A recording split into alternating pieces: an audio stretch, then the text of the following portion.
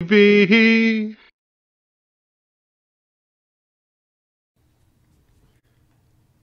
Hello there, you killer karaoke queens, and welcome back to Pure Play TV with another video review. And today we're taking a look at Let's Sing Queen for PS4, Xbox One, Nintendo Switch, and PC. The version we're testing today is the PS4 version of the game running on PS4 Pro, and a review code was provided by the publisher. A quick note before we actually get on with the review. I took this one myself on the basis that I would do a fun review, recreating some of the iconic scenes from Queen music videos.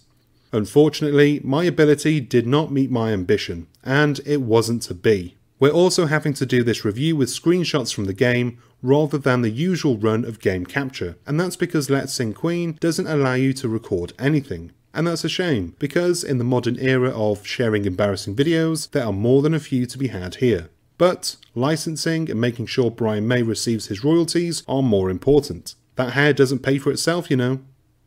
Before we carry on with this video review, please do us a favour and hit the like and subscribe buttons down below. And don't forget the bell icon too, so that you're the first to know when we've got new stuff for you to watch.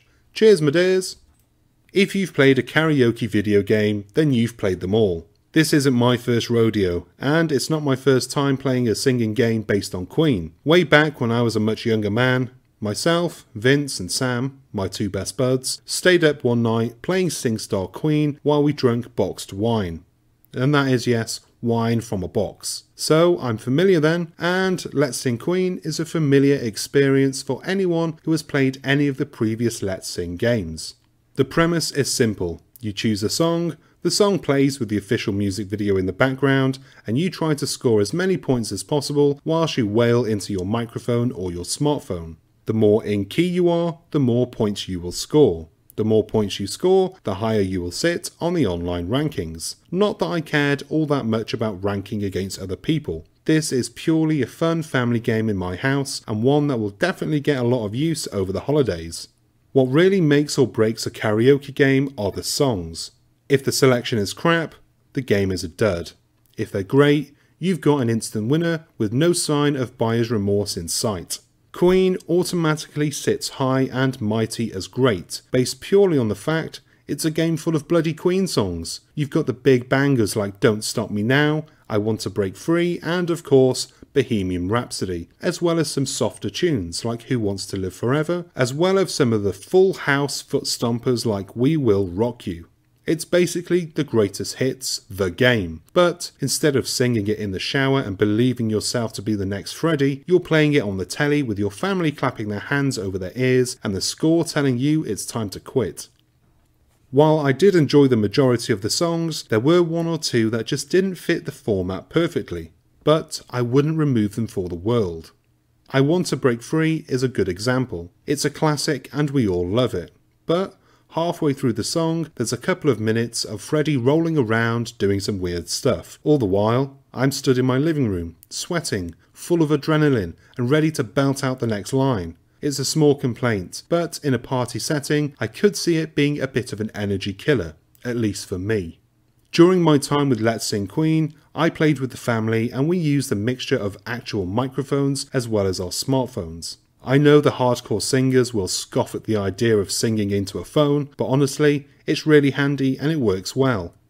Connecting to the console is easy. All you need is the app on your phone and then you put in the code that the game gives you.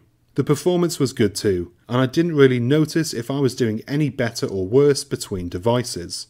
There is a progression system with leveling up and cosmetic gear for your avatar, as well as a few different game modes if you really want to get the most out of the game. For me and my family, we were happy enough to put on the classic game mode and take turns, with the occasional duet if we really wanted to piss the neighbours off. It's a functional game and there's not really much else you can ask for from a game based on Queen's brilliant catalogue of work. I would have liked to have been able to capture some gameplay, but that's the only real annoyance I had with the game. Now, when am I getting Let's Sing the Killers? When is it happening? Come on! And that's the end of this review. I hope you enjoyed it. I really enjoyed playing this game. I don't know if you can tell, but my voice is actually a little bit gone. I've strained myself trying to hit those high notes, and it's ruined me. My throat is in tatters. but it's worth it. I had a great time. It really is fun. If you enjoyed this video, please do hit the like and subscribe buttons down below, and don't forget the, what's it called? The bell icon too. Yeah, it's not just my voice that's gone, it's my brain as well. Way. Yeah, hit those.